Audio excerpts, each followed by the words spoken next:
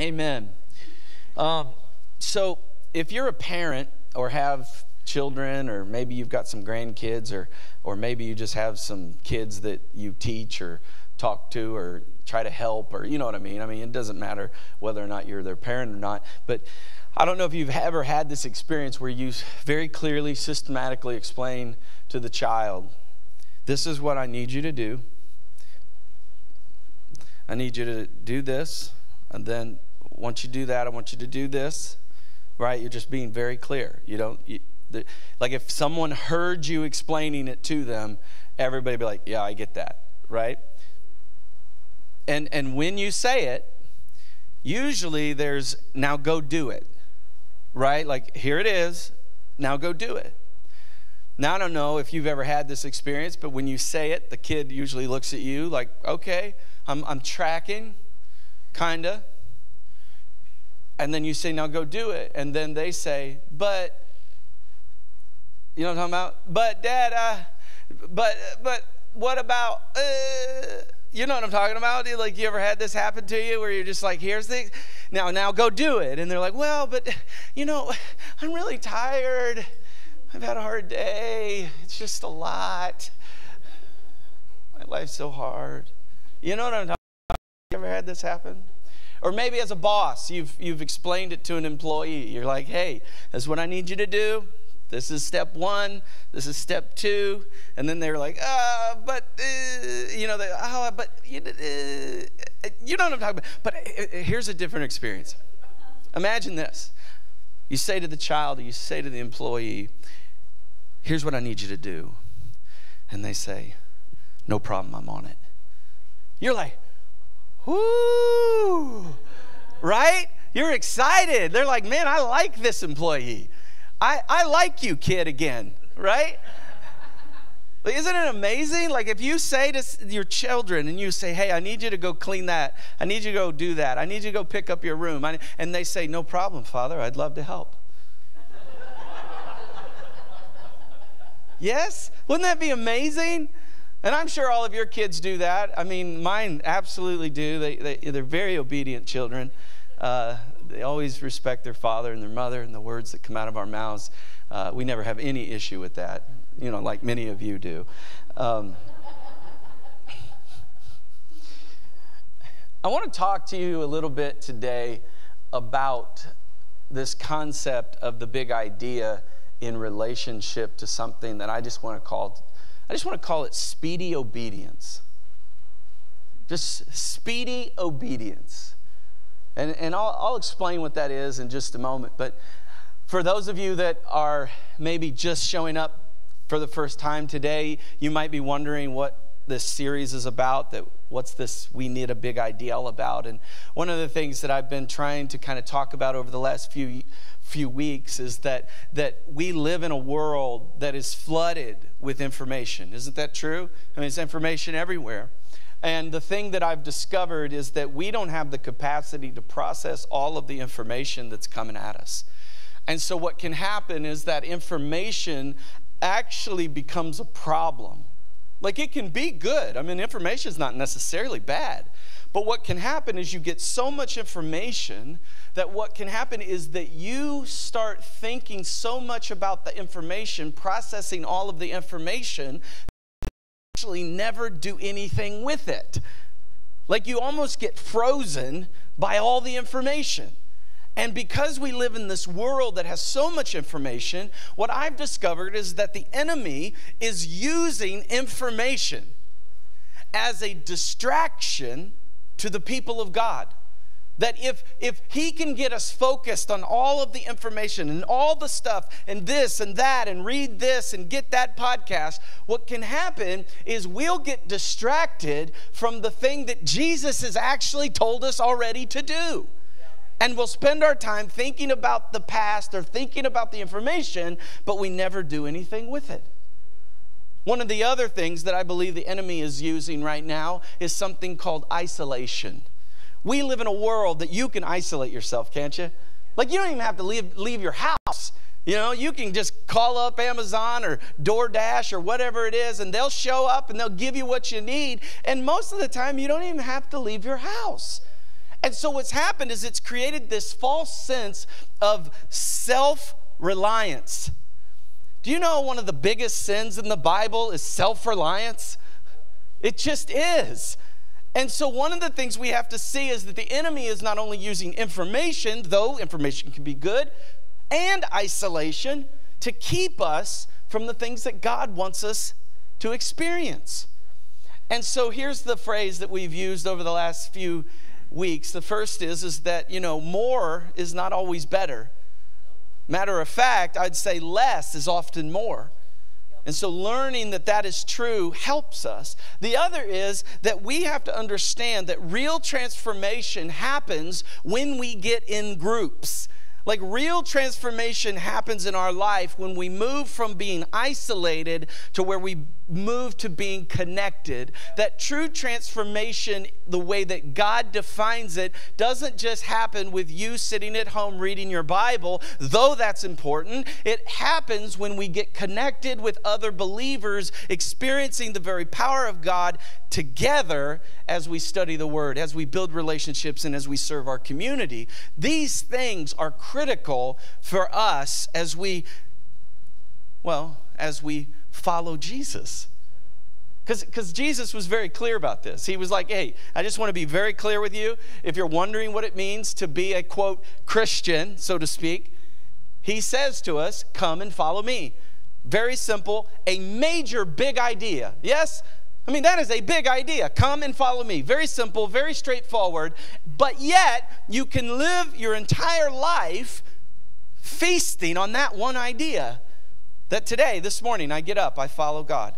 Today, in my marriage, I follow Jesus. Today, in my relationships, I follow Jesus. What is it that you need to follow Jesus in? And Jesus just gives us the simple, big idea that can radically change who we are and what we're about. And so we've been talking about how important it is that we find this big idea that we as people can live on. And we've talked about as a church how we want to begin to shift to this kind of model that really focuses in and gains enormous clarity on what it is we're actually talking about, what it is that we're actually saying. And then not just that, but doing something with it. Because is it enough to know the Word of God, but to do nothing with it? I mean, Jesus is very clear about this. I mean, the Bible is very clear that to be hearers of the Word and to do nothing with it makes no sense. It doesn't make sense at all. What I want to do for a little bit is talk about how we can gain momentum as individuals and as a church when we really begin to practice something, speedy obedience. Like speedy obedience is really at the heart of gaining the momentum that we all want. All of us want this, I guarantee it. And so as I describe it and as we go, one of the key factors to gaining the momentum that we want in our life is to live a life of speedy obedience. Now, I want to share a quote with you from a pastor who pastored one of the largest churches in Argentina. He made this comment. Now, I'm going to say it a couple of times so you can just let your brain get around it, all right? Because it's a very powerful statement. But this is what Pastor Ortiz said. He said this. He said, the average Christian is educated to at least 3 years beyond their level of obedience. Let's sit with you for a second. The average Christian, if you're a believer here in this room today, he says, the average Christian is educated to at least 3 years beyond their level of obedience. Now, what does that mean? What's he getting at? Well, I think he's getting at the fact that we know a lot of stuff. Matter of fact, we got lots of information about God. We live in a world that is full of information about Jesus. The church has done a fabulous job of presenting and providing information. And so what he's saying is that we have all this information. We've been educated. We've gained knowledge to a point that we are well beyond what we may even need. And so he goes on to say that we have 3 years of knowledge well beyond our level of obedience. So I have knowledge, but I'm not doing anything with it. I have 3 years of knowledge beyond my obedience. You getting it? And so as Christians, what can happen is that we get so much information that we're not doing anything with it. And so he says very clearly the average Christian is educated at least 3 years beyond our levels of obedience. I don't know about you, but that makes me uncomfortable. That kind of bothers me a little bit. That somehow I would have all this information but not necessarily be doing anything with it.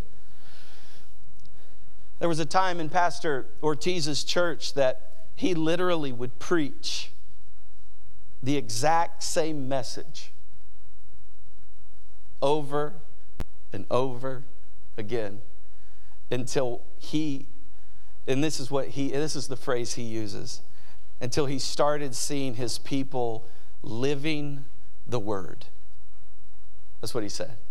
Like he would literally get up and preach the same message until he started to see the people living out the word in their lives with one another and in their community. Imagine this.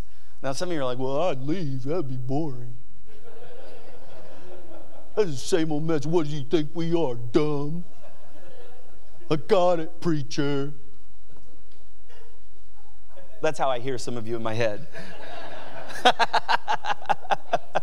Right? You're like, oh, thanks a lot.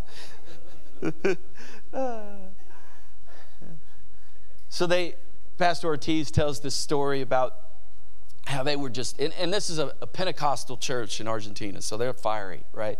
Just having a good old time worshiping God, and people are speaking and praying and the whole thing, right? It's just a rowdy crowd of people, kind of like that song, and they were getting loud. And it was one of those moments where it was time for him to get up from his chair and move towards the platform to preach the message. And so he was about to do that, and he had this kind of moment with the Lord. And I'll read a little bit of it to you. He says, he heard a voice, and the voice said, Juan, which is his first name. Juan. And he said, yes, Lord.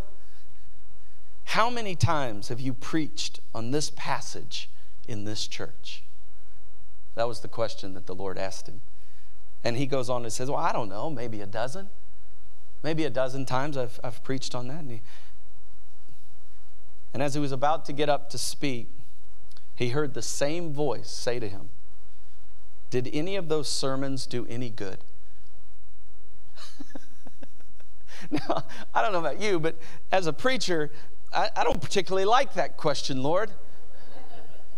Kind of presents a little bit of a dilemma, a vocational issue. That somehow the message that I just preached, or the messages that I've preached, have they had any impact? Are they doing any good? So the Lord was reading him, right? The Lord was asking some questions, and he says that he stood there frozen in time for a moment. And, because what do you say?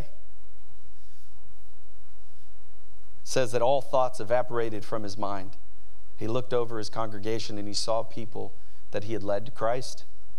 He saw people that he had counseled during times of emotional turmoil, as well as people he had visited in the hospital at 2 a.m. when loved ones were clinging to life. He saw people who had heard the Christian message taught over and over again in the Sunday school lessons, small group Bible studies, and even his own sermons. And this is what he says. He says, they knew the words, but still struggled to live out the message. Finally, he said, and this is the craziest part, he gets up on the stage. So he goes from his chair, walks up on the stage, and he just stands before his people, and he says, love one another. And he walks down off of the stage, and he sits down. And then there's this awkward silence. Kind of like this. Came out of a great moment of worship. And there's this awkward silence. And and now I'm reenacting it. But can you imagine being in that moment? It'd be a little weird. And then a few minutes later, pastor walks back up on the stage and he looks at the people and he says, love one another. And then he walks down off the stage and sits down. And then another few minutes go by. And at this point, people are murmuring, you know? They're like, what do you think he's up to? What kind of game is the pastor playing? You know, what's he up to, right? And then after a few minutes, he gets up out of his chair, he walks back up on stage, and he says, love one another. More awkward silence. Just like this. And then finally, someone in the congregation stands up and says, I think I know what pastor's saying.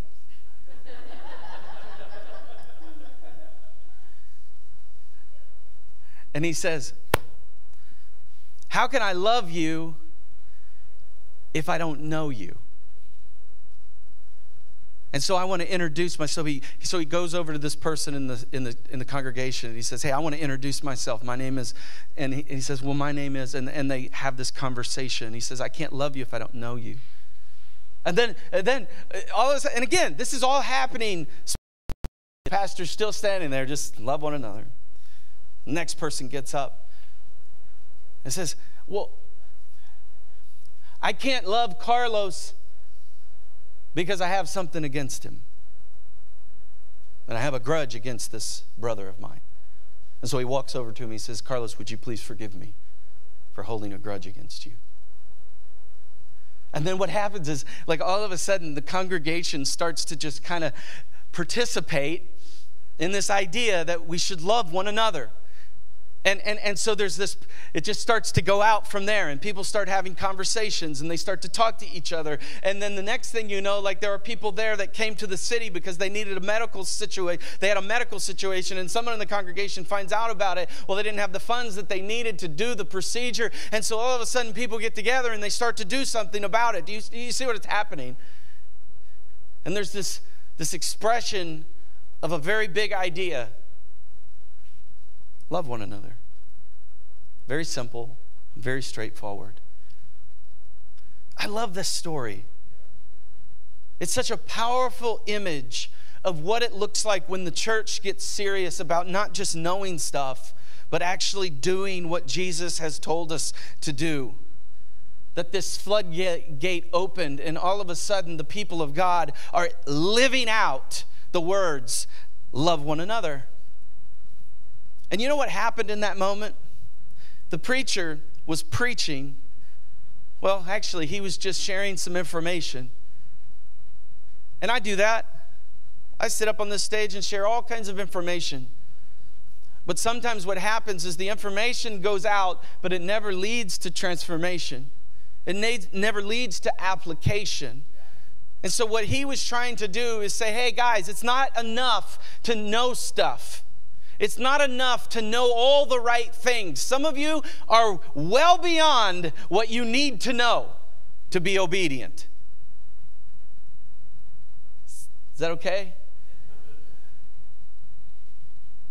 This pastor says some of us are 3 years beyond our obedience.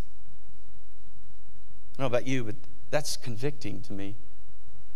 It makes me think differently. It makes me think, what do I need to be doing? Not just what do I need to be hearing, not just what do I need to be learning. And again, I'm not against these things.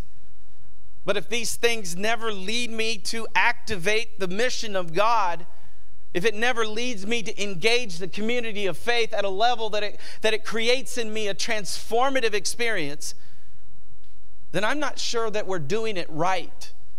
And I'm not sure we're actually living out what Jesus has called us to live out.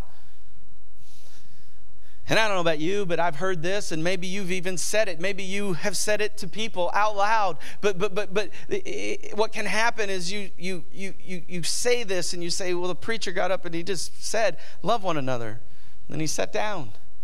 And he got back up. He said, love one another. And he sat down.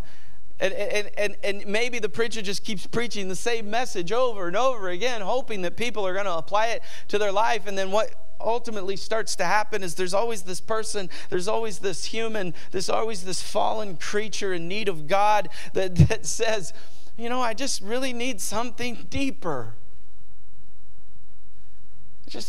I need to be a part of a church that's deeper. Now, I don't particularly know what that means. I'll tell you what I think it means. It usually means that someone's bored with what I'm saying. It might mean that they don't like the way I preach. It might mean that I'm not funny enough for them. It could mean a variety of things. I need something deeper. If I preach topical, well, they want it line by line. If I preach it line by line, they want it topical. Who knows? Because human beings, Christians, are fickle. They want what they want. And if they don't get what they want, they're like, well, I got to go. Because that's how Christians vote today. They vote with their feet when it comes to the church.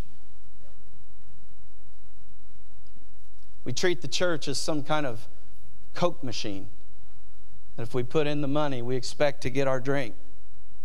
Expect to get what we want. And I'll just tell you, I'm just being really honest. I'm tired of creating a safe place for selfish Christians. And I know that stings. Stings me a little bit too. And every time I say that, it's like, well, then I've got to live it. I can't be selfish. I've got to start actually putting these words into practice.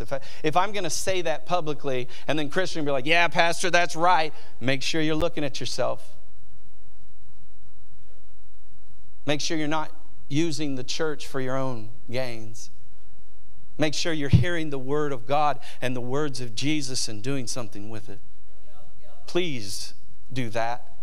Because if not, you just become a problem, a hypocrite that people look at and say, well, you say a lot of good things, but man, I don't see it in your life. I don't know if this is deep enough for you.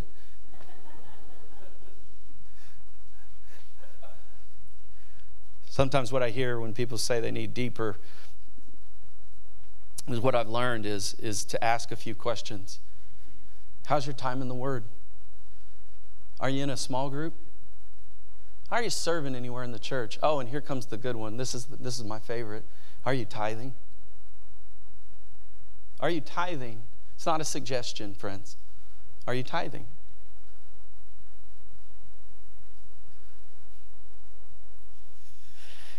And so, after seeing the impact of this sermon that he preached, love one another, he determined that he would not preach another sermon that didn't have missional impact. And so he was known for this. He would literally get up and preach the same sermon over and over until he saw it manifested in the people of God. Think about that for a second. And I suspect that there were people that left because they were tired of hearing the preacher hitting that cymbal. Cling, cling, love one another, love one another. Isn't there more? Isn't there more? But you know what I think he figured out? I think he figured out that a single big idea that's applied can lead to what I want to call missional velocity. That a single big idea that's applied can lead to missional velocity. Now, I'm going to talk about in that just a moment, but before we do, we're going to have a pop quiz. Everybody get their papers out and their pens. Some of you are like, no, please. I'm having a nightmare from high school and junior high. I won't make you write it down, but I do want to take just a moment and have a pop quiz, okay? Can we have a little pop quiz? I won't point you out. I won't embarrass you. I promise you. I'm sure your answers will embarrass you enough. Just kidding. I want you to read something. And so I want them to bring up Mark chapter 12, verses 29. Go ahead and bring that up, Trenton. Now, just for a moment, read it. I'm not going to read it to you. You read it.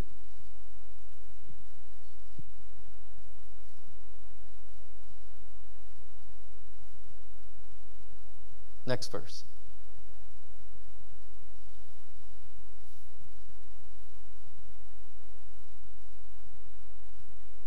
Next.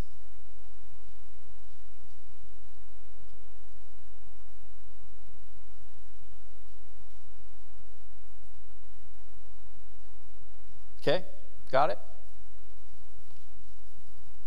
So 3 questions, right? 3 questions. Number 1 is, do you have any gods before him?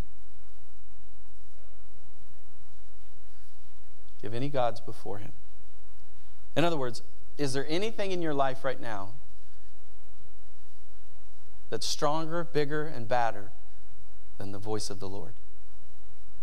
Is there anything sitting on the throne of your life that's stronger, has more impact, that you listen to more frequently than the voice of God? Okay? Just think about that for a second. And if you do, what I'm talking about is that you have speedy obedience to eliminate that problem. If there's a person, a thing, an appetite, or a desire that is greater than,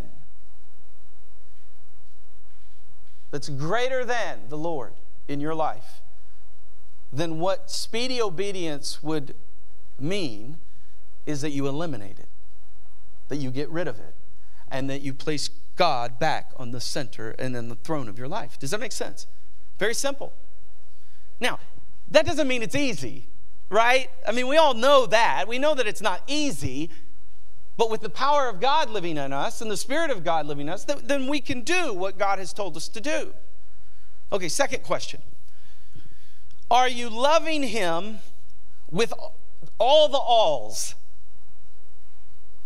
Right? He says all this and all that and all this. Are you loving him in that way? So here, I'll just give you a few examples. Are you attending worship weekly? Well, I know half of you are not. Based on the data. Pastor, you're making that up.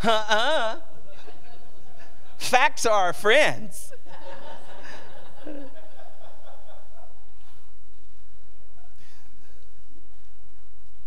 Are you giving your time to the Lord in worship? Are you using your talents to worship God? Are you giving your treasures unto the King? Now, you may have passed all of them, right? You may have got all those. You're like, yes, someone ate.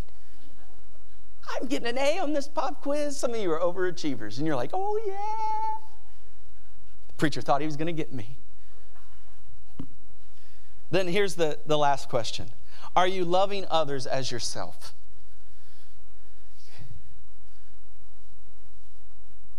In other words, are you serving people the way Christ would serve people? Are you loving people the way Christ would love people? Are you in a group where you're interacting with other believers, even the ones you don't like, so that you can grow? Because it's not always their problem. It might be you. Do you see what I'm getting at? Like, this is literally, I just went this weekend to Joyce Meyer's women's conference, which is kind of interesting. I'm a dude, and I was at the women's conference. And that particular night, she was preaching on love. And she was just talking about how we are called by God to love people. And it was good. It was like, oh, yeah. And she was talking about how she wants to spend the rest of her life trying to figure this out, how to love people. And just love people, right? Just love them. Even if they're messed up and broken. How do I do that? How do I do that the way Jesus would want? And it's inevitable. You leave a conference, and today something will happen to you. You will leave here today, and something I'm saying will be challenged out there. It's called an integrity check. In other words, did I hear it, and am I going to do anything with it? It's an integrity check that God brings into your life to say, okay, you made a commitment, now what are you going to do with it? And so literally, I leave this conference, and I totally forgot I totally forgot that they had shut down 55 South. Now, I know that that may not seem like a big deal to you. It was a big deal to me that night.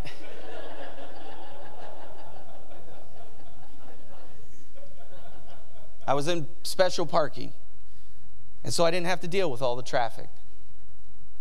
And for some reason, I went right when I should have went left. And I see it. Just so many cars. They were everywhere. The highway was shut down. And I thought to myself, what have I done? I'm never getting out of here.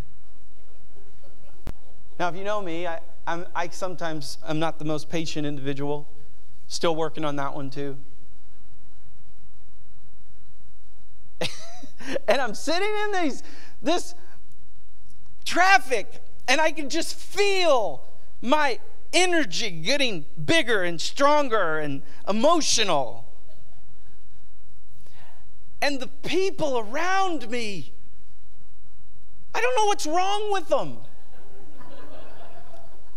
They're all crazy. Honking and swerving and trying to cut you off. Come on. I mean, and I was up to here. I finally turned left. I turned right. And I thought, maybe I'm home free. And it says, detour. And I was so upset. And then this lady decided to pull around me. Like, where are you going? We're all in the same place. Pulls around me. And I have to tell you, I may have said something that I regret saying. My children were in the car. I'm sure none of you have done this. And then I did it. I honked. I did it. And this lady swerves in front of me, and then she puts her hand out of her window and waves at me.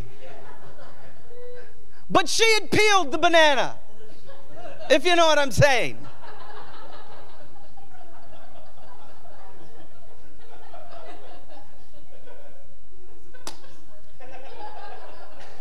And I so wanted to get out of my car and walk up there and be like, what is your problem, woman? I totally did. On the heels of hearing a message about loving. Now, I share that with you just to say I'm just like you. But I can be better.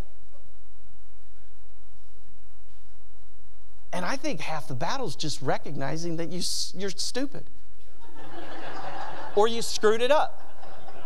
I mean, it really is. Half the battle is just being able to see that you did it wrong. And then humble yourself and say, you know what, I did that wrong. I shouldn't have said that. Now, I couldn't do anything to that woman. You know, I couldn't walk up to her because she'd probably think I was going to choke her or something. I couldn't be like, I'm sorry, ma'am. I didn't mean to honk at you for going in front of me. I mean, in the midst of this traffic jam, right? See the sarcasm? Like, it's still in there. I'm still working through this. But at least I'm working, and maybe next time I'll do it better. Maybe I'll be more aware. Maybe I'll know that on the back heel of a message on love that I was going to get challenged right as I walked out the door. That I anticipate the battle. You know what I mean? And so there's something about the words of Jesus that are so simple and so straightforward, and he just wants us to live it. He doesn't want us to pass this pop quiz. He doesn't care. Like, you're not going to get to heaven and he's be like, okay, pull out your pencils. Number 2 pencils. That's what we use in heaven.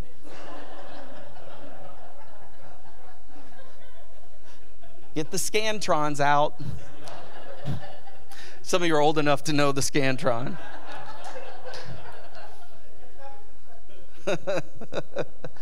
No, he's going to say, when you saw this person, what'd you do? Unto the least of these, did you do anything?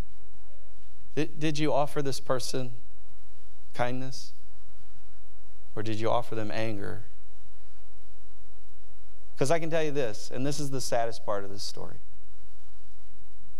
is that there's a good chance that if I ever met this woman, she would not listen to me because of my testimony. Do you understand? That every time we do something stupid as Christians, we potentially hurt our ability to share the gospel with someone else. It's a big deal that we would be the light of Christ to the world.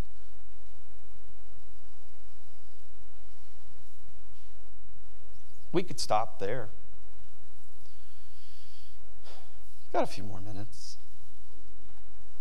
So some of you remember 8th grade science? I don't know about you, but like I did physical science. Is that what y'all did in 8th grade? I did physical science. Some of you did biology. No, wait, it was 9th grade. 9th grade was physical science. Some of you did biology in 8th grade. I don't know what they teach in Missouri, but I took physical science. I hated it. Just hated it. It was like, you know what I'm talking about? It's like the stuff where it's like motion, stays in motion, and, you know, and Newton, and, you know, all those big guys that tell you stuff about stuff that don't make sense. You know what I mean? Well, let's talk about that for a second. So scientifically speaking, movement equals, listen, mass times velocity. Remember this? Some of you are like, no, I don't, and I really don't even know what that means. But basically what it's saying is that if you have mass and you have velocity, you can get movement. Make sense? So there's something about having the mass and the velocity together that can lead to movement. Now, why is this important? Well, because think about it this way. If you have mass with no velocity, then that object is stationary, right? It just sits there. Has no speed, it just sits there. It's mass. So it's like this doll.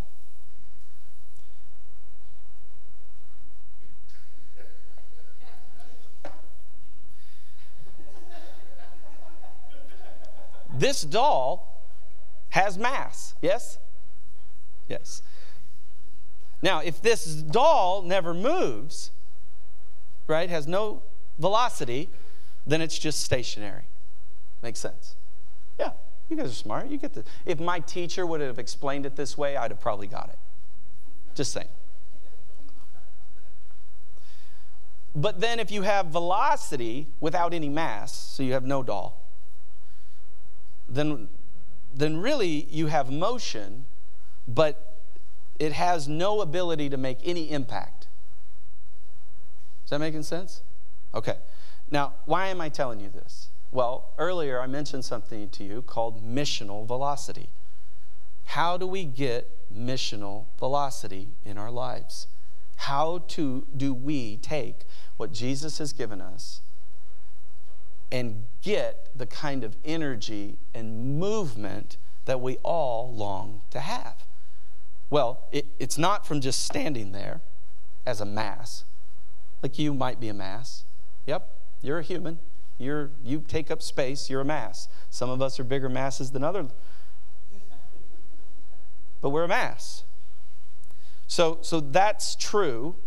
And if you get a bunch of masses together, you get a church, which makes a bigger mass. You remember the old song, right? You get the fingers. What is it? Anybody want to sing it for me? How's it go, Jen?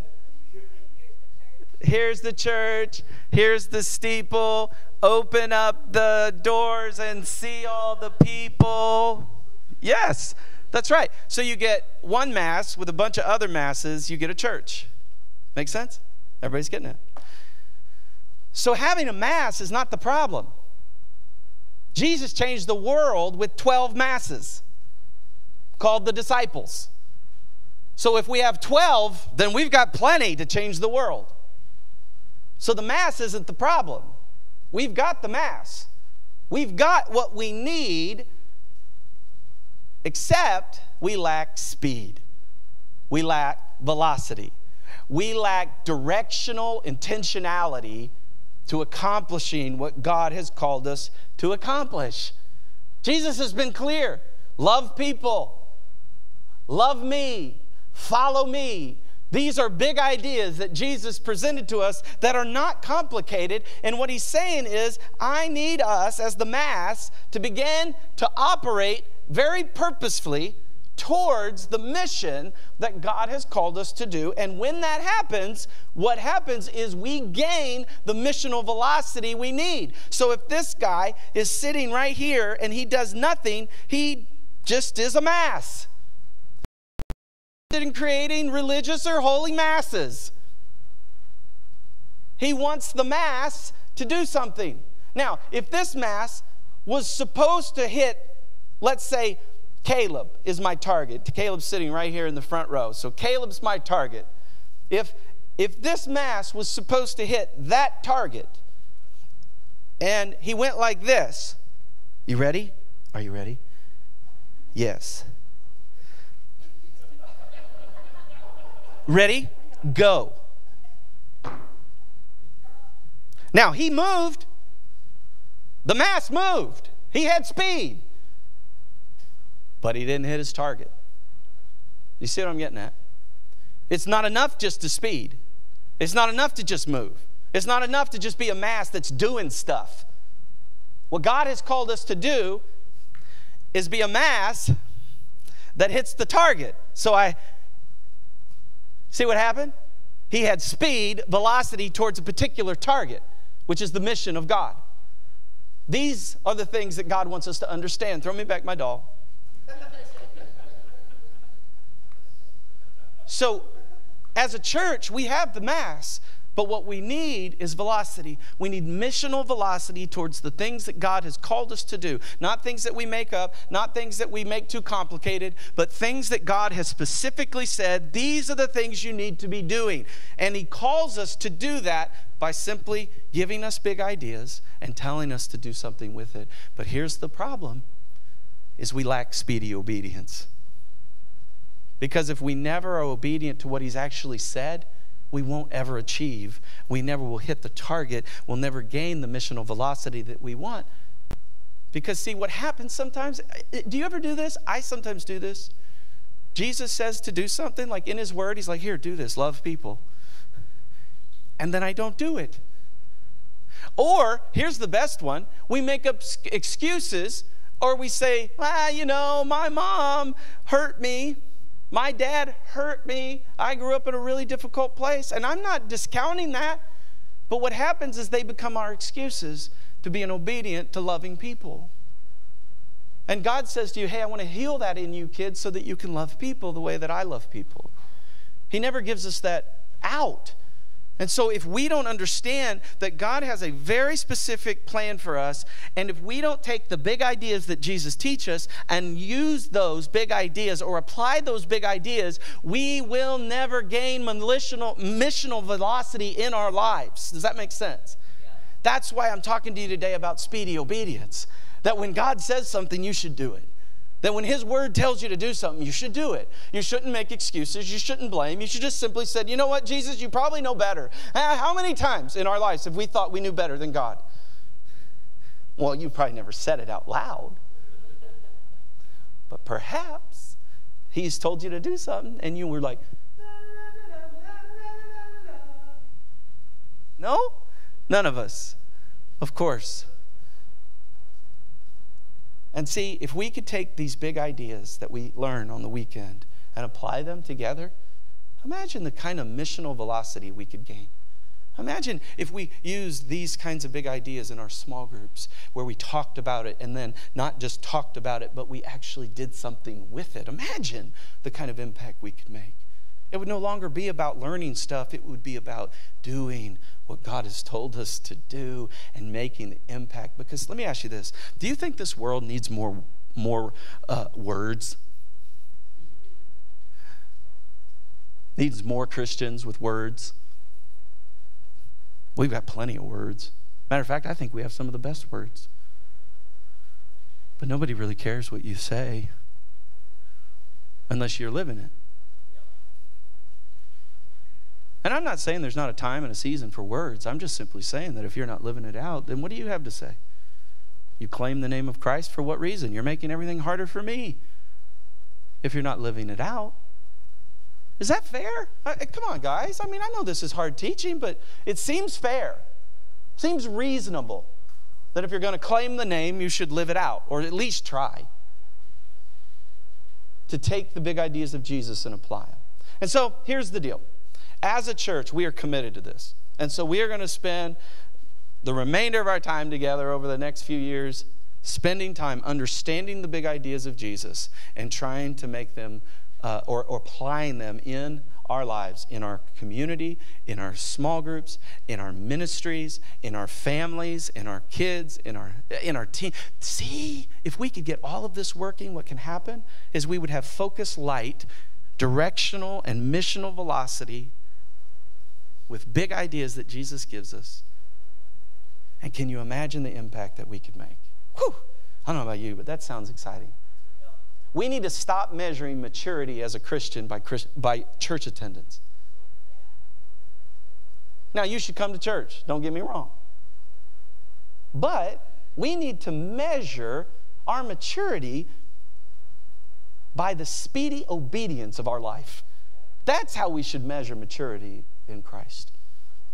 And so, as we close, my heart for us today is that speedy obedience would be something that we demonstrate in our lives. Because if we ever want to gain the momentum that God wants us to gain, we have to apply it strategically in the way that He's told us to do it. Let's pray together.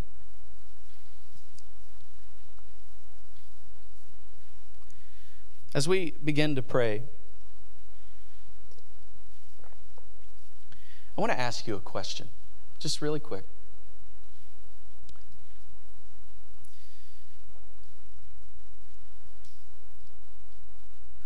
Where has God told you to do something that you're not doing?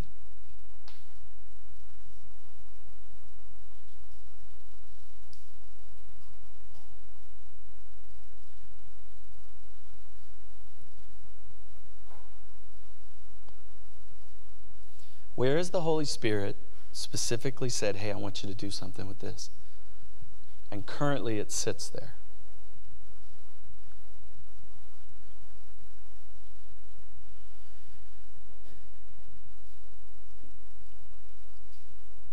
Where have you read in the Word of God that He wants you to do something and it still sits there?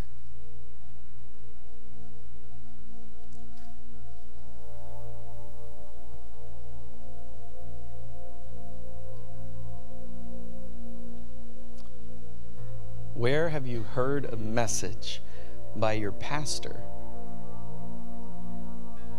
and God spoke to you and it still sits there?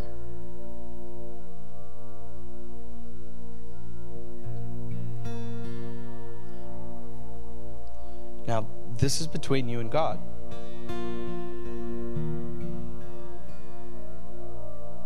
But I know that if we don't take what God has told us to do and apply it, it'll still sit there.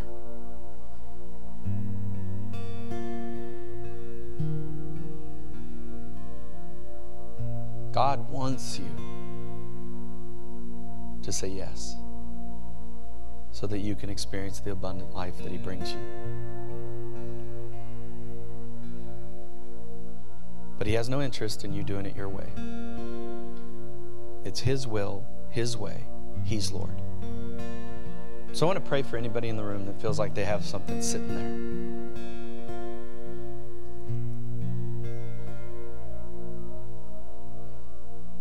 God, I pray for anybody in this room that feels like they have something that they really need to act on, that you've told them to do. Jesus, I ask that you would empower them to take that first step even if it's scary, even if it scares them immensely. God, that they would take a step of faith towards you and do what you've asked them to do. That their mass would be connected with missional velocity so that momentum could be gained in their life, in the church, and in the kingdom of God.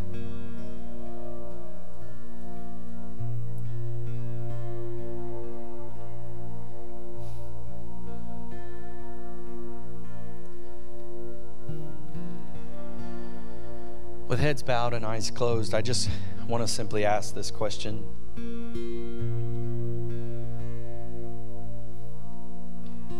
Part of obedience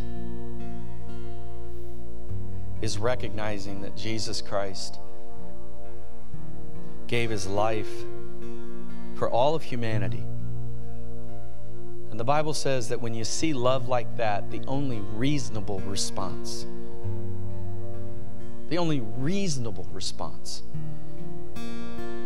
is to love him back.